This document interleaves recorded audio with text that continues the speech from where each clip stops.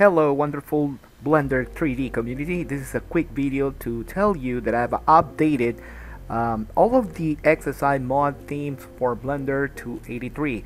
Back when I became a Blender Foundation certified trainer, I immediately started to customize the user interface in Blender 279 onwards to adapt it to the XSI mod theme, which from now on in 2021 will be called the Softimage theme for Blender, and I decided to share it. Now previously I would do a blog post on my website and you will scroll down, you'll read all about the notes, like for example it says here to go to page number 2, you taken to the new page number 2, and therefore you can see and read all of the new changes for every version, and this happens so for every Blender release. Now you can imagine all the kind of work I did because I submitted so many times, so many requests to update this XSI build rate 2, which is not the final color version that I submitted. It's got all of these colorful things right here and there, and I don't know why it has not been updated. So if you open Blender and you go to XSI, you will see a colorful version and not the one that I designed, which was basically updated also for Blender 283. As you can see, you can read all of that right here. Now every time I release one of these themes, I took the initiative to share it for free on Gumroad. Why? Because whenever you download something in Gumroad, you have a free library to check out your downloaded items, and of course you can also rank it here. And please do, every time you download something like this, if you don't if you feel that you would like to collaborate with the work I do and you want to show some appreciation, like I did this entire video, you can click here and here to go back and forth from these little buttons right here, so you can see all of the new changes for this version. And if you're feeling generous, I would appreciate it a lot if you would at least donate something for the cause, or in case that you don't, because I understand everyone's economical situation, you are helping me a lot to propagate this content whenever you rank it down here. So I really appreciate it every time you download something from Gumroad, my Gumroad, which is gumroad.com/3dcinetv, and there you can see a lot of content that I create exactly for the purpose of 3D training, especially with Blender and other visual tools.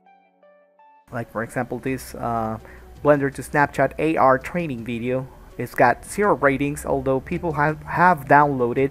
It will be amazing if you can rank those things. Like this one for example has also been downloaded a lot of times. This has been downloaded like a gazillion times and it's only got 1 rating.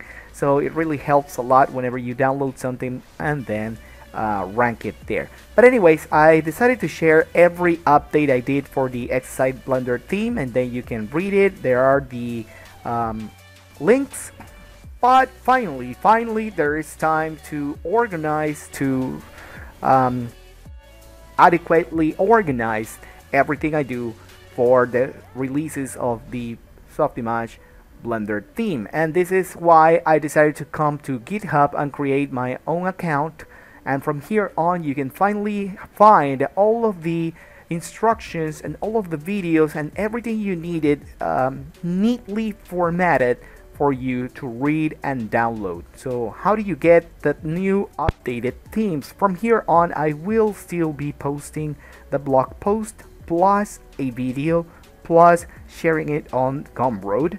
But from here on, if you are very interested to know the legacy, or if you want to know the history of the downloads and upgrades, you can come here to 3dcinetv on GitHub, and then you will find this Softimage theme for Blender. From here, probably I don't know if you know this, but if you type that address and then you come to releases, okay, you're going to be taken into the releases pages, which most of the time are going to be found right here on releases. So this is the number of releases this theme currently have.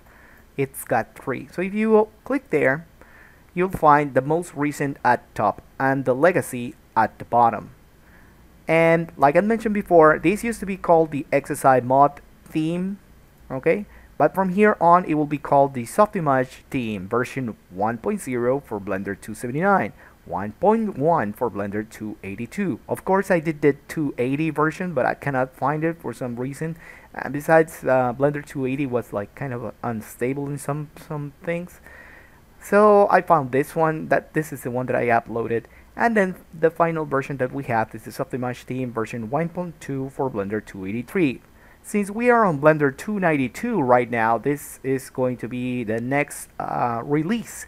Softimage theme version 1.3 for Blender 292. And I'm skipping 290, 291, and directly to 292 because I don't know if you know, during Blender 290 and 291 and 292, I have been working with the Blender V, which is a darker UI theme for Blender. Of course, this is also going to be uploaded into GitHub into its own branch, Blender V, darker UI, because there are new themable items in Blender 292, and that is amazing. And this is for the people who prefer to work longer hours, or that they want their user interface similar to Unity or to somewhat the gray tone of Unreal Engine or other dark UI user interfaces like DaVinci Resolve. So anyways, you can check all of that in my blog. Please do not forget to visit 3dcinetv.com/blog, and therefore you can find all of this information there. But the most exciting thing that I wanted to share with you is that you can now visit github.com/3dcinetv, and then you will see my entire profile, what I'm doing, and right down here all of the projects that I'm working on currently. If you click here, then you'll be taken into the Blender XSI mod theme, which has been renamed to Softimage theme for Blender. Okay? And please let me know what you think about it. Thank you very much.